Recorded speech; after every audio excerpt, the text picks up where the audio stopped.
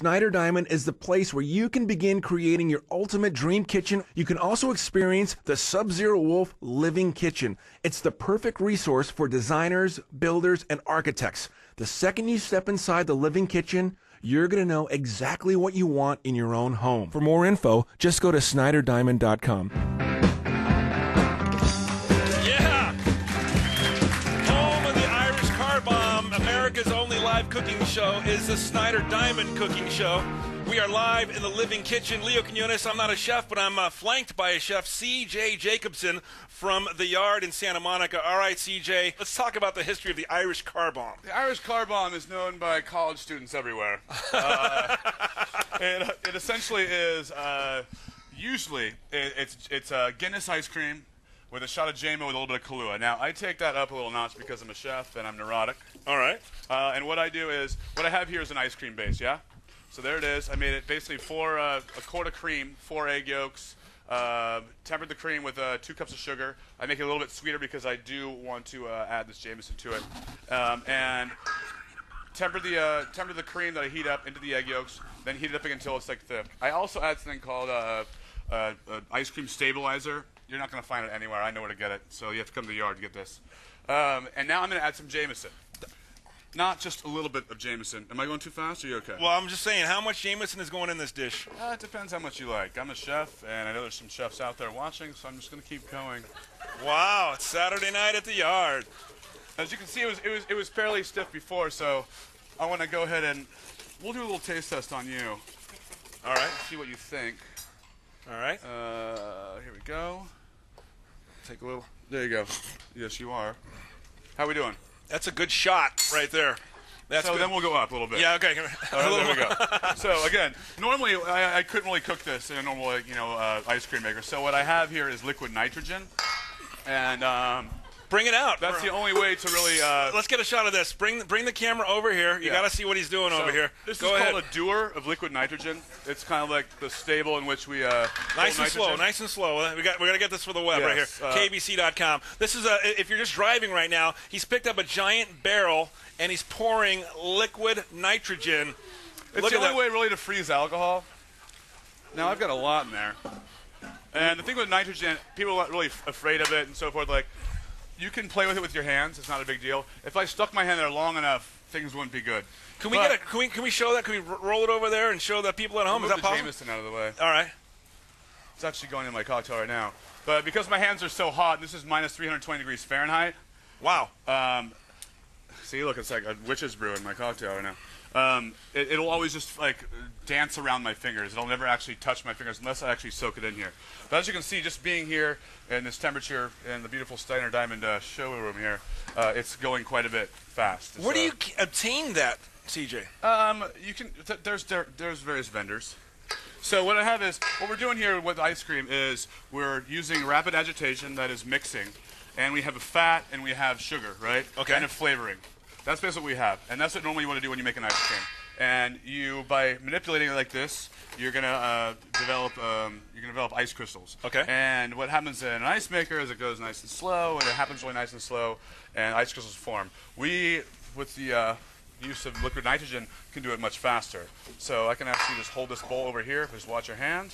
I don't want to hurt you. I don't want to be hurt. So it's gonna go, and I'm gonna stir it. It's going to take a little bit of time. Normally I could do this in about 45, 50 seconds if there was no alcohol involved. But because there is, it takes a little bit longer to freeze. Now I can already feel it getting a little bit firmer here. It's that ice cold smoke. If you're driving, it's filling up the living kitchen here. And around the edge, you hear that? Yeah. That stuff already freezing. It's the most fun. Is this the first time nitrogen's been in this showroom? Absolutely. Minus 320. And also, if you're at home, I wouldn't advise using it over your beautiful 15-inch Wolf range. Here you go. You can use this. I don't want to hurt you. Thanks, buddy. All right. You got to hold it firm now, yeah? Ow, ow. Don't screw up here. All It's right. big time. All right. So this is the chef and me coming out. This like, is live, 100% live. 100% live. Hold it. I'm trying. It's burning me as I hold it. You're doing just fine. All right, so here we go. Get an overhead shot of this. There you go. There it is, Jameson ice cream, right? Holy. And like I said, this is just going to evaporate right away, so I can just pour it out. You'll be just fine. Talk about pyro. Everyone's freaked out, huh? So, That's all right. So let's take a look at It's absolutely They weren't ready. ice cream right They now. weren't ready for that. So what we Here you have go, here buddy. is a Russian Imperial Stout. I went to college. All right. So we have a Russian Imperial Stout here, and what we're doing is basically making these car bombs. So I've got these glasses here. Go back and take some of this ice cream. As you can see, it's really, really nice and cold. Ooh. Special mystery guest on the phone. Say hello, line 12. Oh, my God. Hello? Caller. I want to know what this crack is about my cooking. Oh, my God, it's my mom. We just saw some kitchen pyrotechnics in the form of liquid nitrogen. If someone's just joining us, tell them what they've missed up to now on this dish. Essentially, we made Jameson ice cream, which can't really be done with any sort of conventional cooking technique. You have to use liquid nitrogen, which freezes at a much lower temperature and actually can freeze alcohol. And that's what we have here.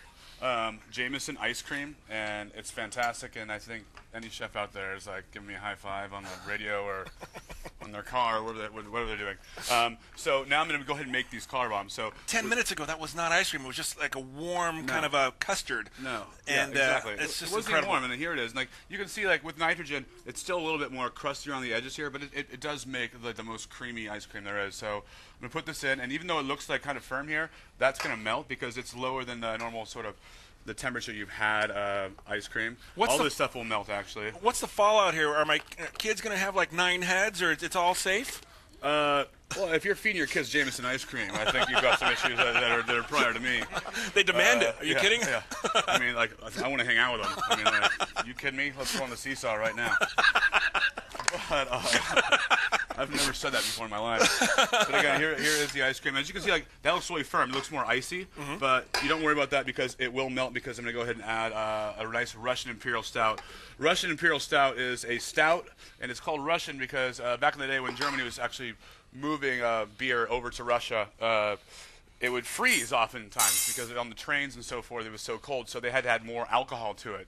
So not that I'm all about alcohol and drinks and desserts and so forth, but this is a 9% alcohol, and this is a Old Rasputin Russian Imperial Stout, which I find fantastic. And here I go. This is what makes it a car bomb, more or less. The stout over the top of the ice cream. Ooh, you guys should all be saying ooh right now. Thank you very much. There's no sign, apparently. And now I'm about to get the cameraman drunk. Are you ready, sir? And these are being served at the yard. These are being served at the yard right now. Wow. While I'm here doing this on a Saturday night, which is amazing. And if you want to go check out the yard, it's very easy to do. Just go to theyardsm.com. 119 Broadway in Santa Monica between Ocean and 2nd. It's just a perfect day, too. There you go. Just come on out. Lock and load, buddy. And just enjoy some good food. There you go. Cheers. All right. Boom. Let's give this a taste. All right. And what flavor profiles are you going to hit here, CJ? It's going to taste like... What? It's going to be like... It's almost going to taste like coffee because of the caramelly notes and like the chocolatey notes. Mm-hmm. You're tasting it right now, right? Yeah. The stout comes through, but then the cream cuts right through it. Yeah. Mm-hmm. Mm. And what's cool is that the cream, like as it melts, it kind of just makes this whole like a giant like creamy Jameson stout love fest. Oh, absolutely incredible. And it's like a 60 proof like float, so I mean. And if you want the recipe to your amazing fish tacos or to your Irish car bomb dessert, we can just go to theyardsm.com. You go to theyardsm.com or KABC.com. Mm-hmm. We'll get them up there. C.J. Jacobson, he's cooking at the yard. It's 310-395-6037, 310-395-6037. And you're putting in, you said, anywhere between 70 and 75 hours a week. And can you just talk about that kind of commitment? I think most chefs do that. I got a day off, and that day off, I kind of worry about what's going on at the restaurant. If I had 2 days off, I'd freak out. I don't know what I would do. But I think that's pretty standard for chefs. I think, I think there's a bunch of chefs out there calling me a pussy right now, which is kind of a bummer. Well, you know what? I think you're a big freaking stud for coming in. Thank you very much. C.J. Jacobson, everybody. There you go. The Yard.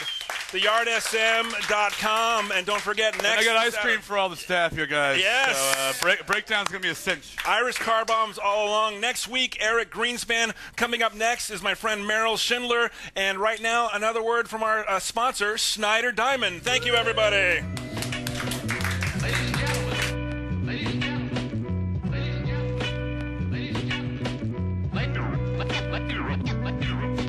Ladies and gentlemen.